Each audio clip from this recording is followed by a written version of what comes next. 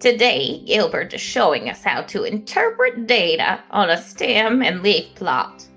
Gilbert, I want to take a look at yesterday's sales. I want to look at how each one of our 8 salesmen did. What is the best way to go about this? Mrs. Curmudgeon, I am so glad you asked. I used a stem and leaf to plot the data for you. This stem and leaf plot represents the total Friday sales. I don't want to talk about gardening, Gilbert. I want to talk about sales. The name is Gilbert, and we are not talking about gardening. A stem and leaf plot is another way to chart data. The stem or beginning of the number is represented in the left column of the chart, and the leaf of the ending number is represented in the right column of the chart. Oh, this is so confusing. No worries, Mrs. C. I will explain. At the bottom of a stem and leaf plot, there is usually a key to explain what the stem and leaf represent. As you can see in our chart, when 10 the stem and 5 the leaf are combined, it equals 105. This is real nice there, Gilly. How much did the salesman with the lowest amount sell? Look at the lowest stem. It is 10 and combined it with the lowest leaf, which is 0.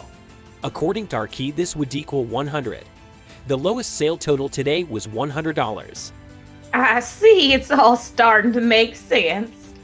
The chart tells me the highest total sale of the day was $159. I looked at the 15, or the highest stem, and combined it with the highest leaf to get $159. Right on, Mrs. Curmudgeon. You are really getting the hang of this. You can teach an old dog new tricks. To find the total sales for Friday, we need to add up all the data listed in the chart. Can you help me with this, Mrs. C? Just tell me the numbers, and I will add them as you go. Glad to be of help.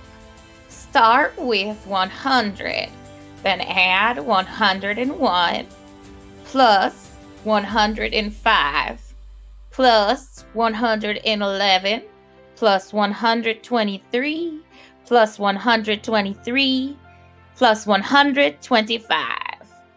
Finally, add 159. This gives us a grand total of $947. It sure was a fabulous Friday for fishy friends. We should celebrate.